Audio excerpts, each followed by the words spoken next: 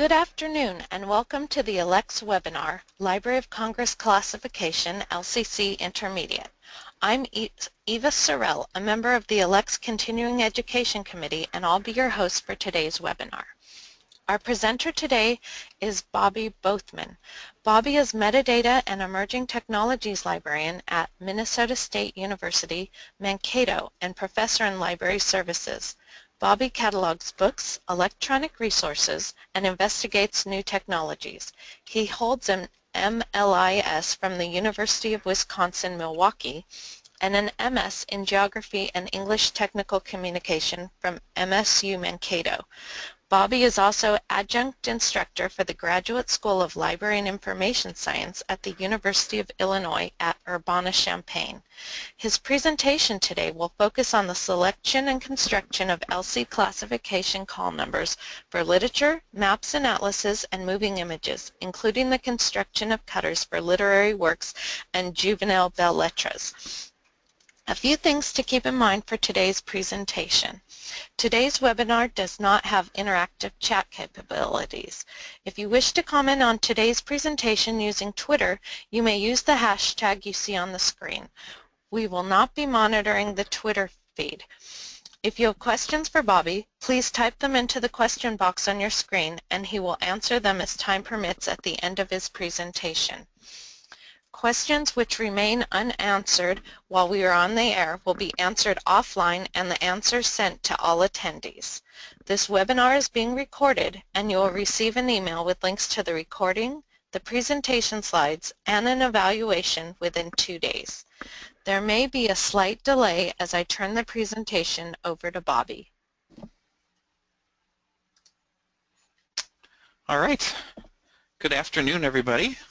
And this is Library of Congress Classification and Intermediate Examination. So a continuation of what we were doing 2 weeks ago. And here we go.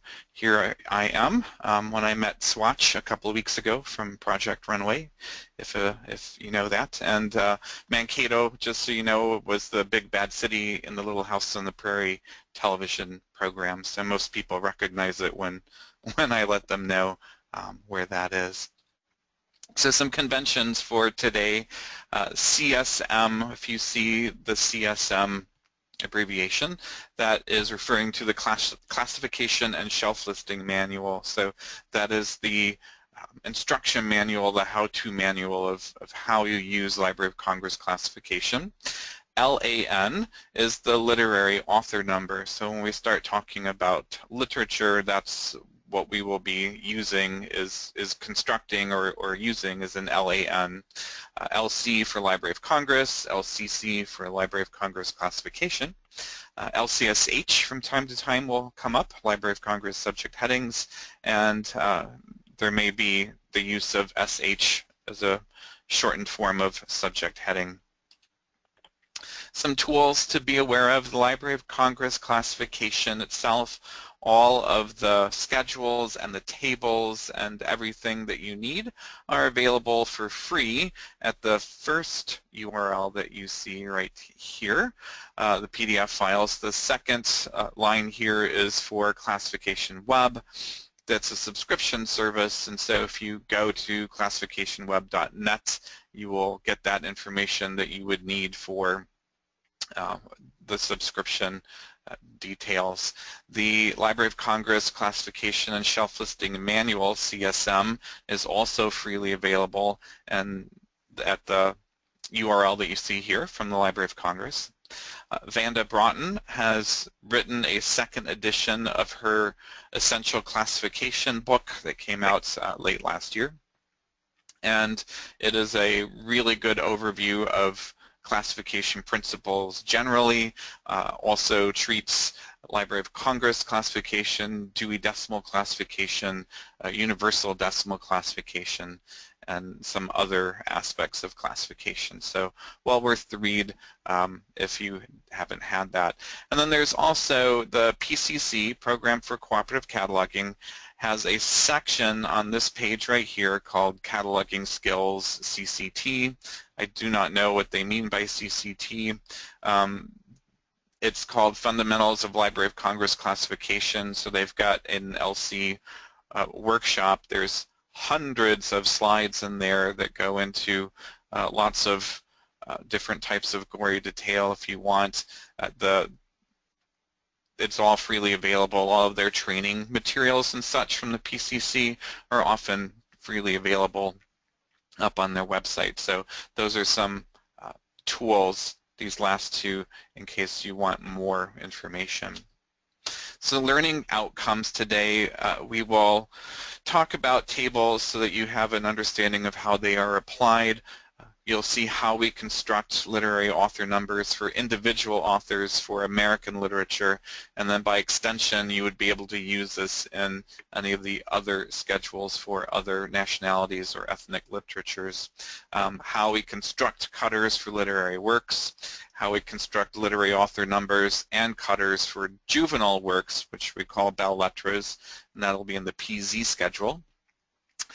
We will also see how we construct call numbers for maps and atlases, and look at how we can apply the existing LCC PN schedule for moving images and look at an alternative to that for moving images. So to start out with, a couple of things that will be helpful for you are the obsolete and reserved class numbers that you will see from time to time throughout the schedules. So when you see a number in parentheses, that means it's obsolete. LC has decided to no longer use that particular number or that particular number range. The reason it's there is that it was correct at the time it was used when it was valid, and so you will find materials on your shelf with those particular class numbers, and that's how you know what they are. So if you perhaps want to reclass them into whatever is being used now, you can certainly do that if you've got the time for it, I guess. But if you see a number in parentheses, you should not use it because it's not valid right now, it's obsolete. The other thing that you will see are numbers in angle brackets. And the example we see here is the range PS 8001 through 8599, and that is a range that is available for Canadian literature. This is not used by the Library of Congress, so anytime you see a number or a range of numbers in angle brackets, Library of Congress does not use them, but they have put them here and mark them this way to show that they have been reserved for use by other communities that make use of LCC. And so we mainly I've seen this in the PS schedule and in the K schedule for law. So that's where I've seen them most often. Another thing that you're going to run into from time to time is this general and general special, and this always bothered me for many years as I was learning about this stuff is, what the heck do they mean by general special? And it's just one of those things that they had in there for a catch-all, because Library of Congress classification does not allow you to synthesize new numbers. It was a place for you to put something when it's more specific than just a general treatment of the topic, but there's no actual specific number that's been created yet, and so you could just plug it in there. It was almost like a parking spot that you could perhaps come back to later and review and see if a number had been created for that topic. The Library of Congress in most schedules has, as you can see over here on the right, where it's the 91 for general special is in parentheses. They've made that obsolete in most places, but as we can see in physiology, it is not yet obsolete. So technically you can still use it, but the Library of Congress is saying don't do that. Use the general works number instead. So tables. Tables are a way to make use of expanding different parts of a schedule, different parts of a topic, particularly when there's a theme that goes on.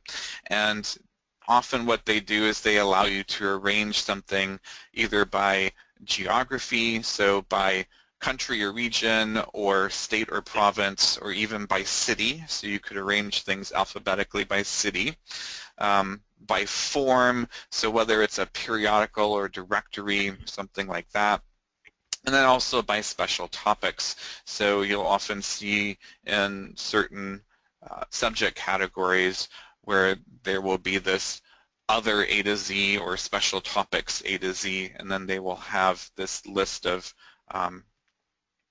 cutters that are arranged alphabetically by the topic name. But sometimes these exist actually in tables rather than embedded in the schedule itself. So they are applied using substitution. So what you see in the table is the table number that you're going to create, but the class number is something that you're going to take from the schedule itself. And so it's almost like doing algebra, and we'll see an example of it in a minute, and that's how you use the tables. It's all substitution. So here's a simple table. So we've got an LCSH heading here of minority judges, United States.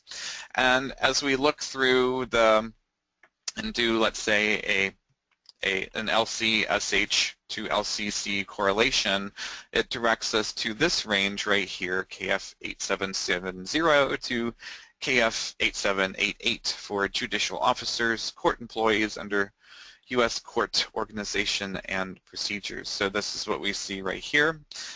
Judges general table KF6 is probably the best fit for this particular topic because it doesn't get any more specific in terms of minority judges. So this is the best that we can get to. So when you see something like this where it says table KF6 and it'll be in parentheses, if you're in class web, it will be a hyperlink so you can click on it and go right to it.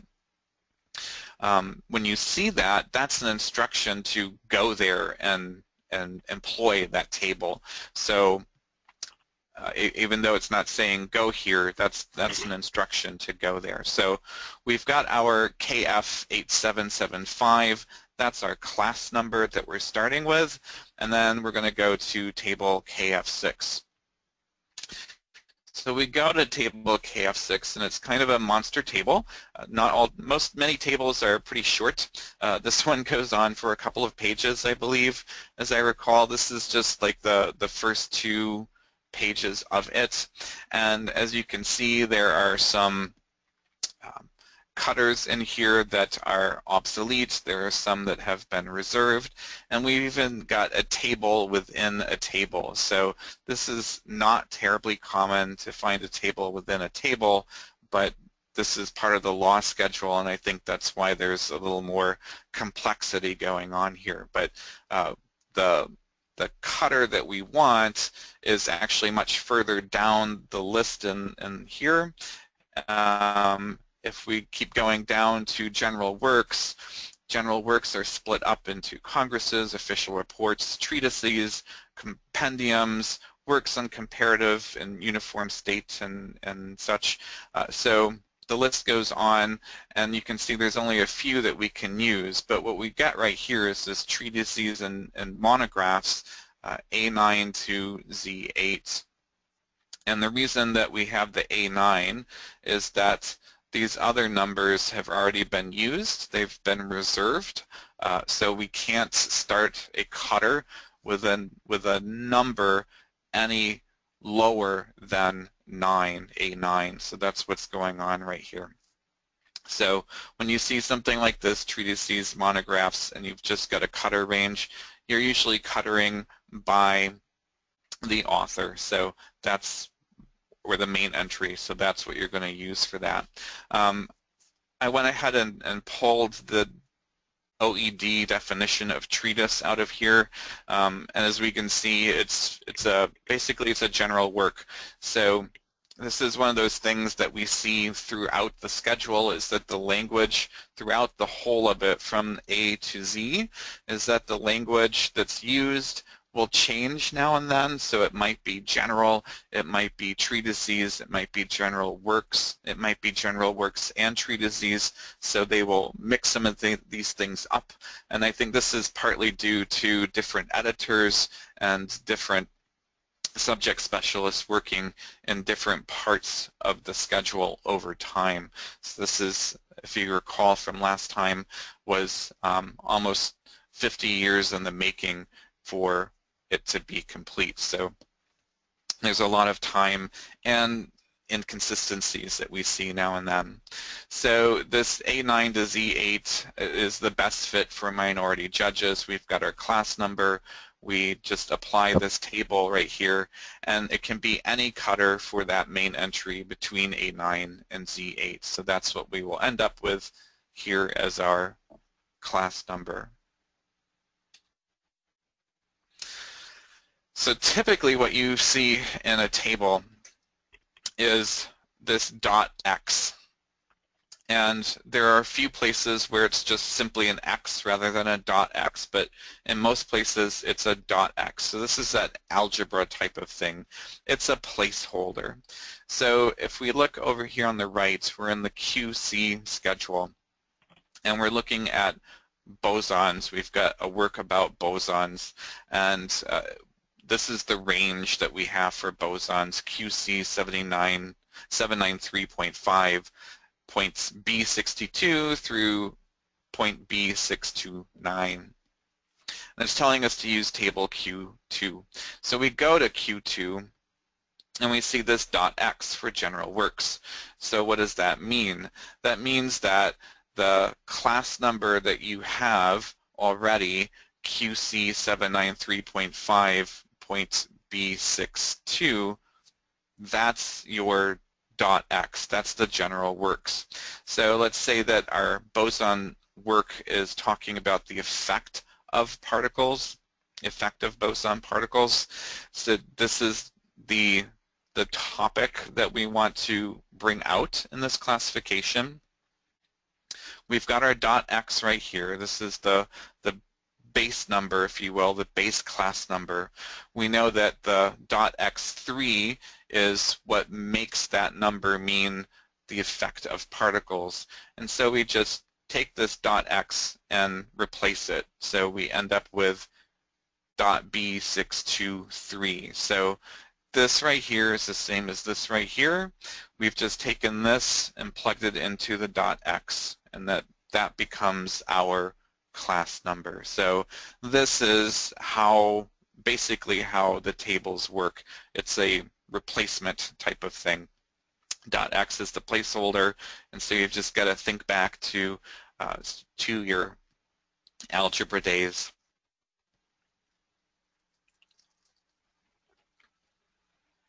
Okay, so let's talk about the Library of Congress classification for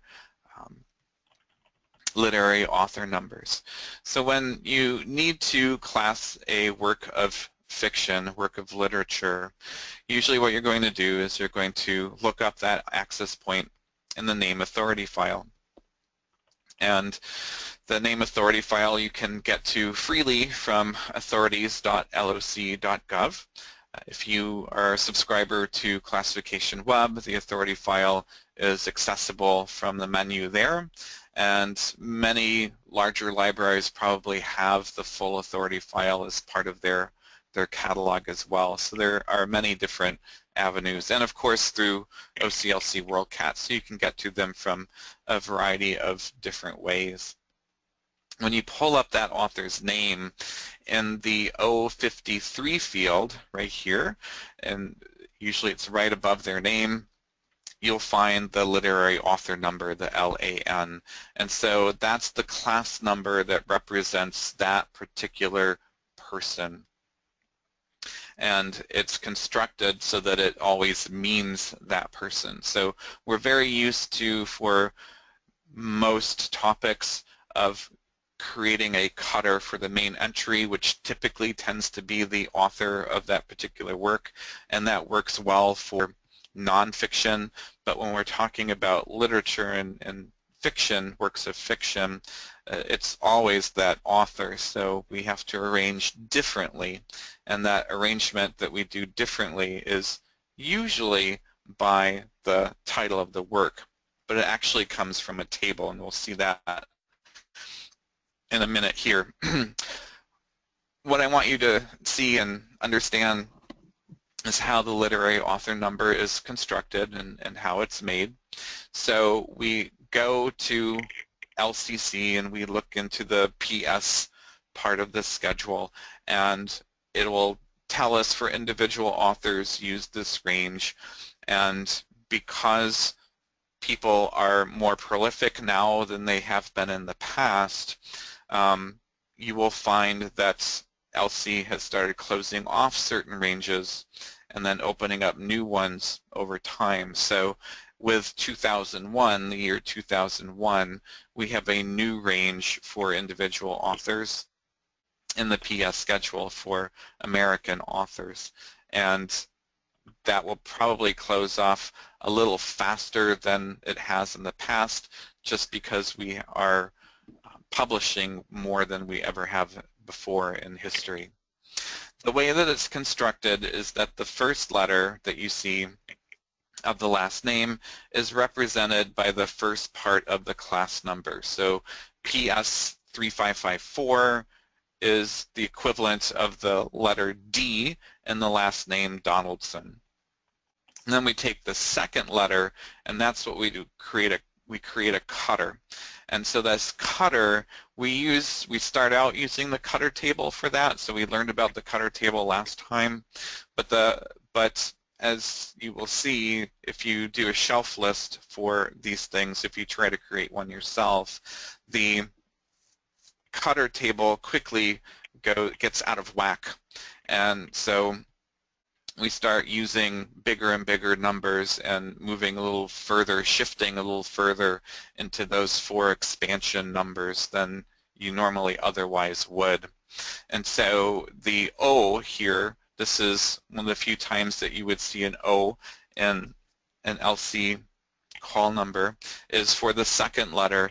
And then the 469, what it's really doing is it's not representing the NAL part of the name so much as it is forcing it to file alphabetically between Donaldson, D-O-N-A-L-S-O-N, and Donati. So these are the 2 names on either side of this particular class number in a shelf list of PS 3554.0. That way, all of the works that are written by Donaldson will use that class number, and then we'll arrange his works using the cutter table based on the table PZ40. So the cutter table, when we arrange works, we arrange it by the title of the work. So what we see here are the 3 works in a trilogy. So the first one is called Lord Fowle's Bane, the second one is the Ill-Earth War, and the third one is The Power That Preserves. So they're listed here, but you see they're not in alphabetical order. So when we actually put these on the shelf, the second volume is going to come before the first, which will then come before the third. What you see here, though, is that the class number, the LAN, is the same throughout, so that way all of the works from a particular author sit together on the shelf, and then they're arranged alphabetically by the work title. And we always omit the initial articles when we create those cutters. The manifestations for each are arranged by publication date. So when a work is republished, then the call number up through the cutter is going to be the same. The difference is going to be the date of publication at the end. So here's that table, PZ40, that tells us what to do with works, literary works. And as you can see, it starts out with collected works. You can arrange by date. You can arrange collected works by date or by editor. The editor actually is obsolete now, so we would only use by date here.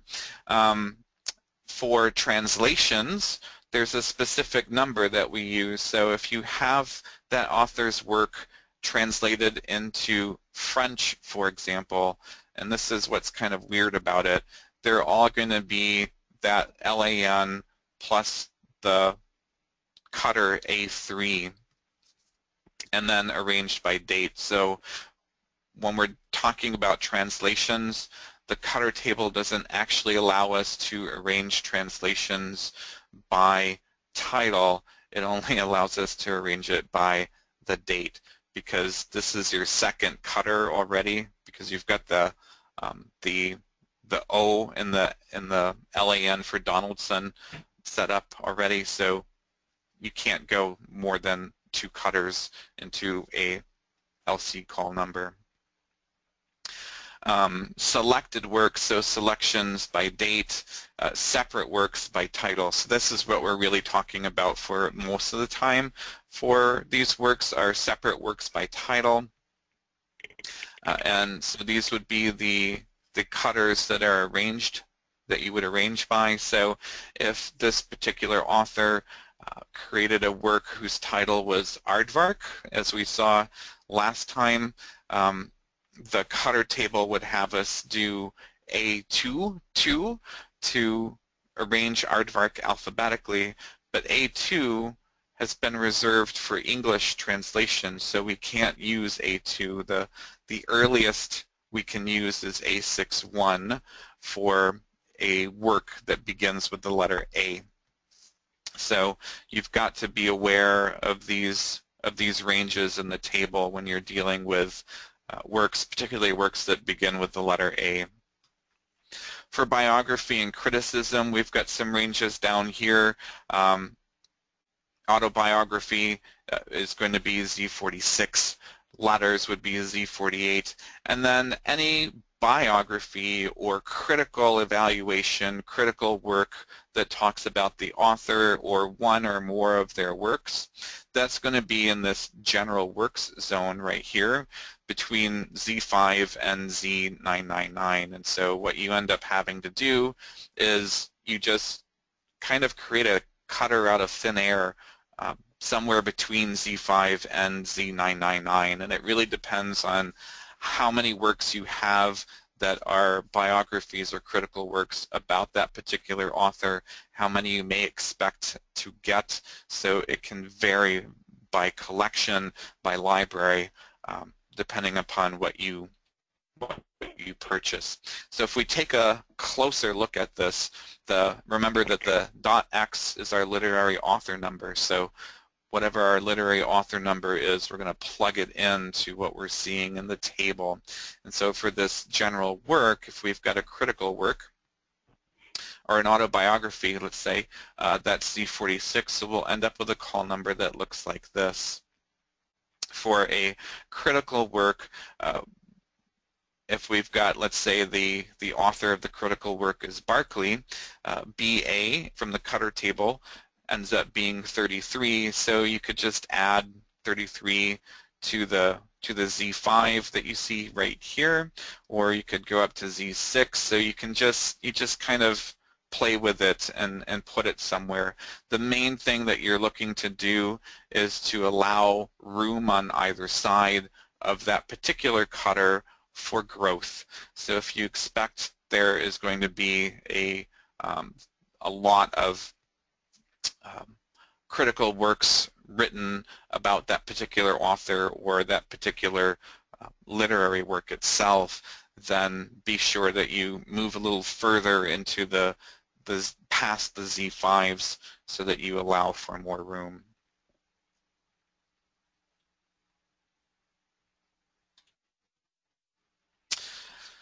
So the Library of Congress classification PZ is what we use for juvenile fiction. So I know a lot of libraries actually arrange their juvenile fiction just alphabetically by author. Not a lot of libraries actually are using the PZ schedule. It comes as part of the Library of Congress records that have been cataloged, so it's there to be used. I think there are probably a lot of people that aren't familiar with it, so they don't quite know how it works. It's similar to the non-juvenile P classification because each author gets their own literary author number in the PZ schedule, but it separates the works by language. So it doesn't distinguish between English from the UK and American from the United States, which is what we do. PS is for American works, PR is for English and English diaspora works. So we've got that separation in the non-juvenile area of LC, but in the juvenile works, English is English, so it's just by language. And that's what makes it nice in some ways, is that particularly if you have different language communities that you want to serve and you want to have your juvenile collections separated out by specific languages, the PZ schedule actually makes that pretty easy to do. So as you can see, we've got a number for J.K. Rowling here in English. So all of her works, if we want to class them as juvenile in the PZ, would use this PZ7.R79835, and then her translations into German would be in PZ33. So you can see the cutter that represents Rowling is different, and that's based on the shelf list. So it depends on what actually exists in the shelf list for that particular name and what's around that name. And another aspect of this to keep in mind is that it's not just PZ7 and all of your English language books go into PZ7. It allows you to separate out stories in rhyme, fables. It allows you to separate out animal stories. So a lot of the different types of books and genres of juvenile literature that children ask for or enjoy are already separated out and nicely contained. So it does some genre analysis as well within the schedule, which is what makes it pretty neat. The cutter table is actually not used for arrangement of works under a particular author. We just use work letters. So we usually take the first 2 or 3 letters of the title. And so with Harry Potter, that would end up being H-A-R, and then you add the date of publication. So that's how you get a PZ call number for a juvenile book. However, Harry Potter is the first 2 words of every book in the series itself, so that makes it a little more difficult to arrange, and you will see some funny variations. You might see H-A-P, H-A-R, H-A-R-R, so a variety of additions and tweaks to those work letters to make things, because you want them to be unique, and that way it helps to arrange them. One thing that you can do, and you usually have to do this after the fact, after you either know that there's going to be a sequential number of books that are all going to be like this, or you've got them in and then you just go back and reclass them, but HA1, HA2, so you could do something like this to help arrange them, and this is a fairly common practice with certain types of series so that you can get them into some sort of order by either alphabetically or numerically if they are a numbered type of sequential series. All right, so let's talk about maps and atlases now as we progress through our whirlwind tour of Library of Congress classification. The maps and atlases are are a fun part of LC, and they work a little differently than the whole rest of the LCC classification. That's at the beginning of the G schedule, and we've got atlases have this range between G1000 and G3122. Globes are classed between G3160 and G3171. And then maps, anything that's a sheet map or a map series or anything like that, is classed in G3180 through G9880. What's different about map call numbers is that we have a date in them, but it's not a date of publication like we're used to seeing in the rest of it. It's a date of situation. So we're talking about the date of it. The map itself could have been published in 2015, but if it's talking about, if the map is showing events, if it's an historical map, for example, if it's showing events from 1920, then 1920 is the year that we're going to use in the call number itself. The map call numbers make use of table G1A, and G1A does something similar to what the PZ number was doing, where it's pulling out different genres. The table G1A adds subject content to the classification. So there are specific numbers that let you know that it's a specific type of content on the map, whether it's biology, ecology, geology. It might be for roads and transit, so it helps you to classify the type of map that it is. And then there's a third, or could be a third cutter.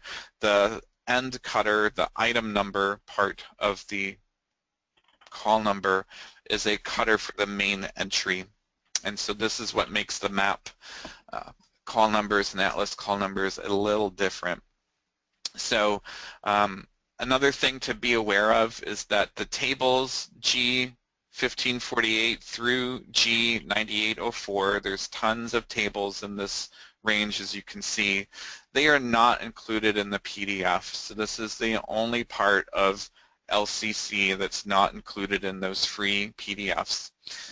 The reason for it, the reason stated for it in the introduction to the G schedule is that there are over 100,000 cutters in this range alone, so that's quite a big number. I think the what LC is thinking about is that people are printing the PDFs, so I don't know how many people actually do that, or do they just use them on the screen, so that could make a difference. Those tables are part of Classification Web, so this is actually the only place that you can see them is in Class Web. So if you don't have access to Class Web and you do need to make use of these tables, I suppose the best method to do that would be either to look up some similar maps in different catalogs where you know there's a big map library. I know Milwaukee has a big map library, University of Minnesota has a very big map library. Penn State has a very big map library, so if you think about some of those places that you know of that have big map libraries, you might be able to go there and find a similar map and puzzle out what that number might be from those tables. So now we're going to take a look at how this kind of works. So we've got this map over here of the Florida Everglades from the Everglades Foundation. So the subject matter of this is the Everglades itself. And so this is our completed call number that we see up here. So the G3932 is the map number for regions and natural features in Florida. So here's the G maps. We're at Florida, and there's general, there's by subject, there's regions, natural features, etc. A to Z. We use table G3932 to figure out which region or natural feature we want to use, and then we apply table G1 for the subject. So this is how we end up with 3 different cutters in the map call number. So G3932, when we go to that particular table, G3932, and start scanning down, we see that E89 is the cutter number in that table for Everglades. So this map does not claim to show the national park itself only, or to show the wildlife management area. It's just saying that it's the Everglades, so I'm going to go with the more general number here because it is not being more specific. So E89 is what I get as the cutter up here. And then we go to table G1A, and there's the biogeography section, which is D. So D1 is for general, D2 is plants, geography, botany, vegetation, etc. So you can see that the bigger the number gets with that letter, the more specific or it goes into different topics of different types of maps, different subject matter. So we take that D1 for general because that's the best that we can apply to what this map is showing us, and that's how we get this cutter right here, D1. The map, the date of situation for this map is 2006, and so we get that either from the description that the map is telling us. So there's something in the actual cataloging of the map that we will know, or we can estimate what the actual date of situation actually is. And then finally this .E9, so this is where we've got a third cutter, and it actually is preceded by a decimal. The E9 is for the main entry of the map maker, so Everglades Foundation. So typically these are just a letter and one number. It's the only piece that goes into subfield B, and all it's meant to do is to arrange maps alphabetically by map maker when they're about the same, when they have the same call number otherwise. So if you have 10 maps about the Everglades general biogeography from a 2006 date of situation, then they're all going to have this same class number right here. What will differentiate them will be the cutter that's used for the map maker. And so you can expand that number as necessary to make adjustments, but usually we start out with just the one number. And then moving images. So for moving images, the Library of Congress doesn't collect feature films and things like that. They collect the books about these things. So moving image class, the classification parts of the schedule for moving images is really meant for books. It's not meant to arrange actual motion pictures or television broadcasts. So there's the range PN 1992.8 for television broadcasts. There's the range PN 1999.5 for motion pictures, other special topics. So as you can see here, they're topical cutters for different types of feature films or about different topics like Soviet Union or space and time or Spain or sports or spy films, etc. So this is one way to class a feature film, if you will. Another way is in the PN 1997. There is, and PN 1997.2, which is for motion pictures published or produced after the year 2000, you can arrange them by title. So this cutter range right here is for the title. And again, what you end up with is kind of just a list of those. something that you can do differently if you want to. What this does not do is this does not allow you to arrange your feature films by language, for example, or by director if that's an important thing for you. And so this is, my colleague did this that I'm going to show you here based on a poster presentation that was done at an OLAC conference several years ago, and that is, I think in South Carolina is where they did this. So that's where the idea originally came from. But instead of using 1995 or 1997, they're treating the film as if it were literature. So going back and creating literary author numbers for the directors based on the language of the film that they're doing. So you get an LAN for that director, and what this does is it allows you to put American films together in PS and German films in PT and French films in PQ and British films in PR, etc. So you can arrange them like that. So the idea is you just create an LAN, literary author number, for the director. Where things get a little hinky is when you have a director who directs and does movies in different languages. So Guillermo del Toro, who is, I believe he's from Mexico, he did Pan's Labyrinth, which was a Spanish language film, and then he did Hellboy, which was English. If we just use one LAN for him for a number as a, quote, Mexican literary author, then Hellboy, which is in English, ends up in the Spanish language area. So you may have to adjust these types of things, or for franchises like Harry Potter or Star Wars or Star Trek, where you have different directors but you want to keep those films together, you may have to do some different arrangements for those.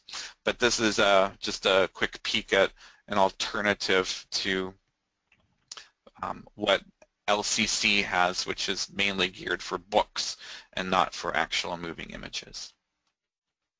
And so that gives us a few minutes here for some questions, I believe. We've got a good 10 minutes. Okay.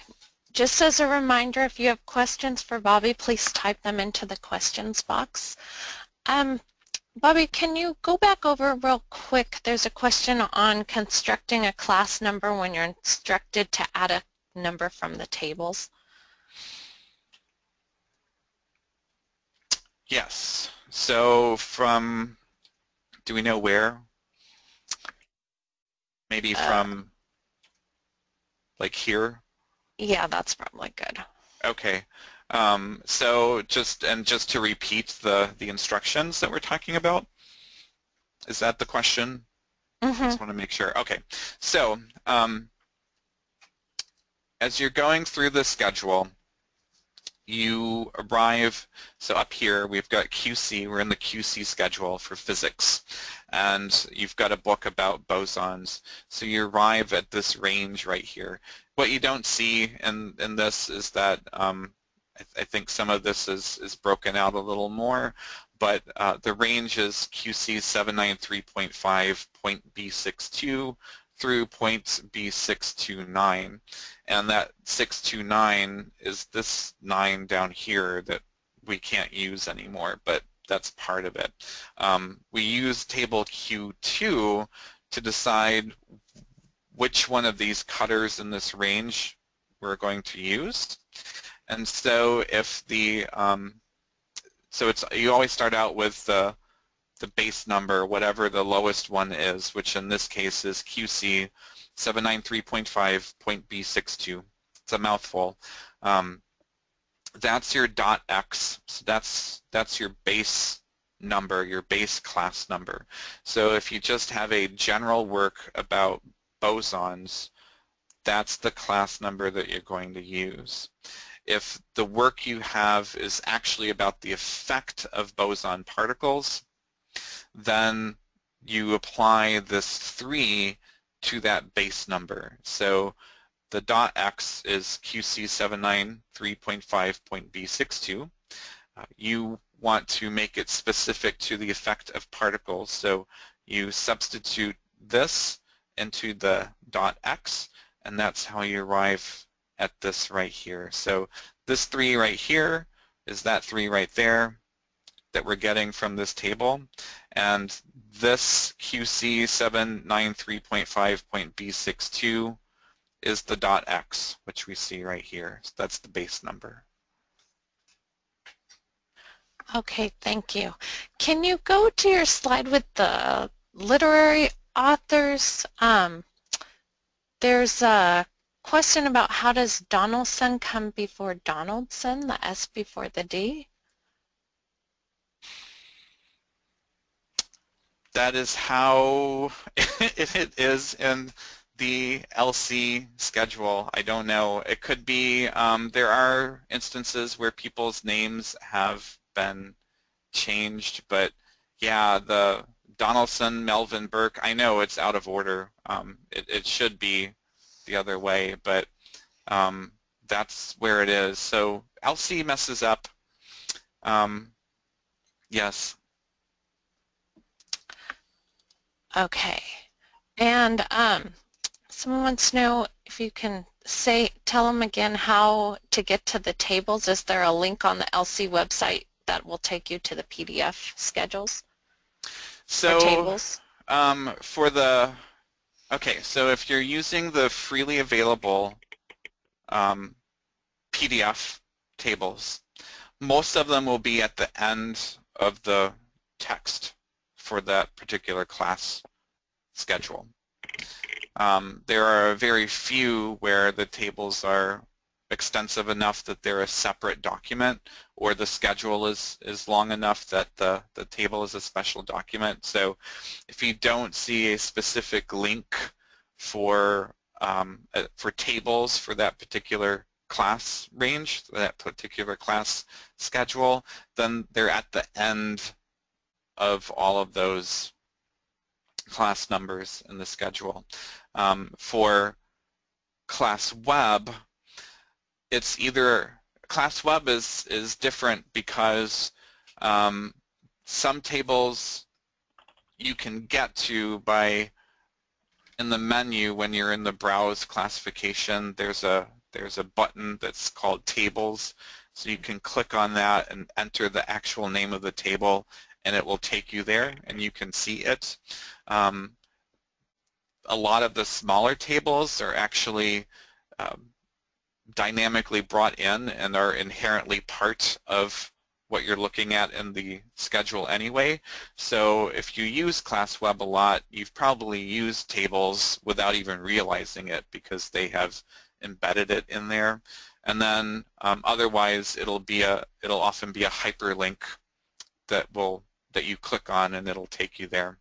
So there are certain few situations where they tell you for the whole range use this table, and you would only see that at the top of that range. So if you're at a specific number, you might not see that, so it's always good to look at the higher level view, the beginning where you've got the full range, just to see if there's a table that you might need to apply or consult. Okay, what if you're working with a book by an author who is not in the name authority file and doesn't have a literary author number assigned?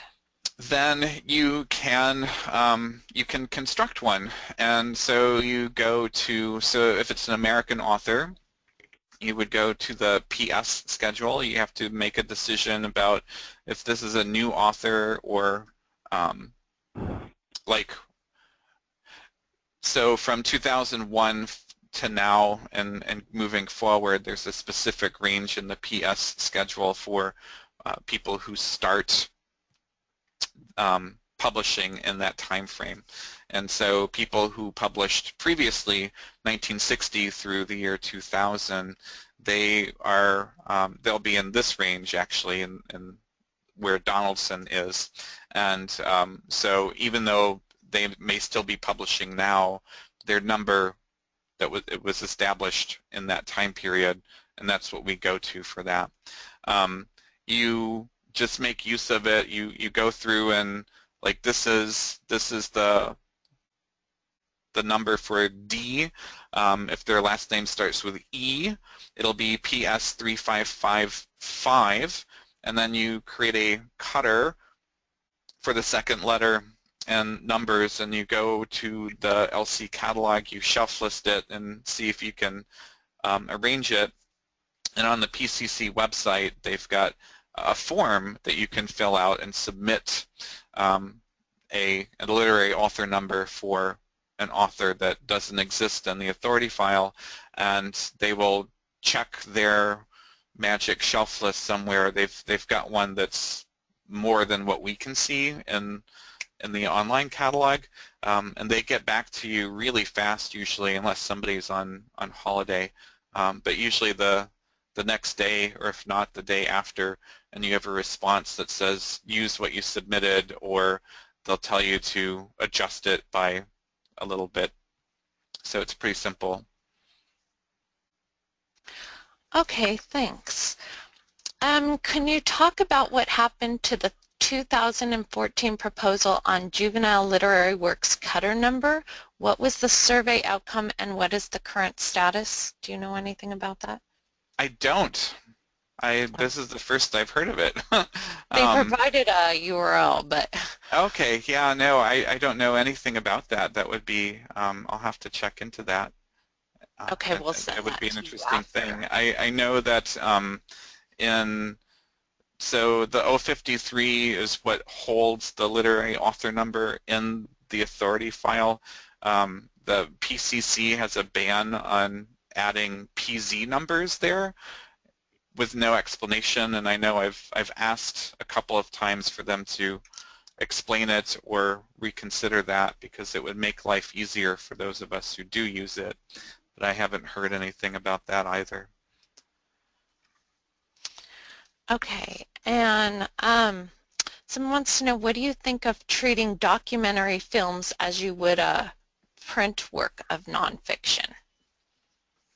That's actually how you would class them. So if you have a documentary film, it would be classed in its subject. That's what that's how you would do it. So the documentary Food Inc., for example, would get classed in the number for food.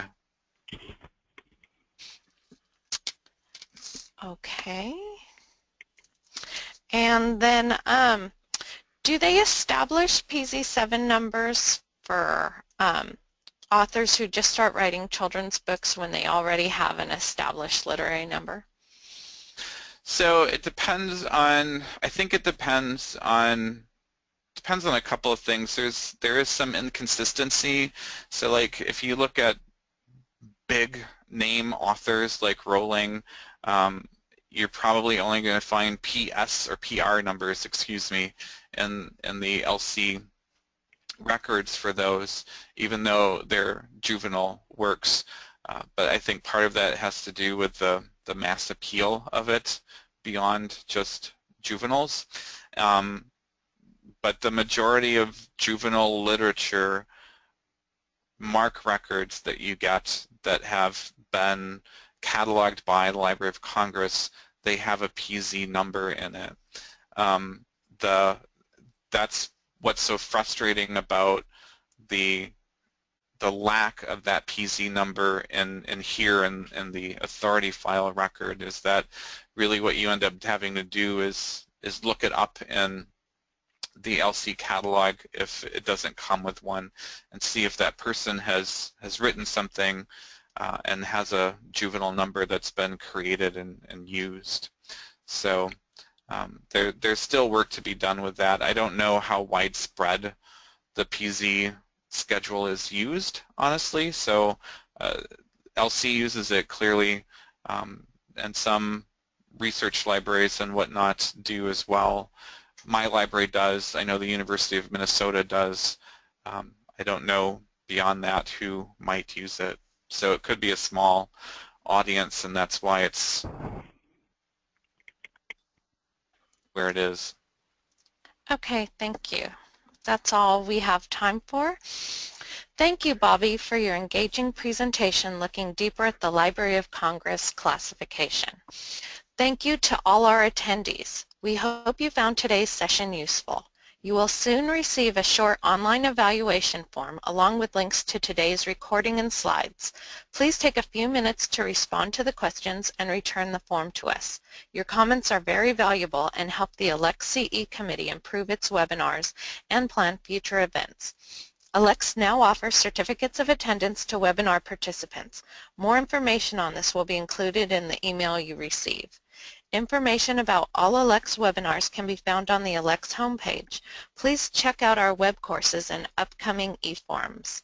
Suggestions for webinars and other continuing education opportunities are welcome at any time.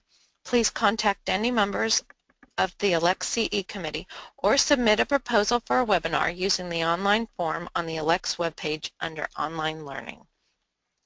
I would like to thank A-Ping Chin Gaffey and Joseph Nicholson for providing technical support for today's webinar. The support they and their colleagues on the Technical Support Subcommittee provide make it possible for us to present these webinars smoothly. Thank you for joining us this afternoon, and we hope you will participate in other LX continuing education events again in the future.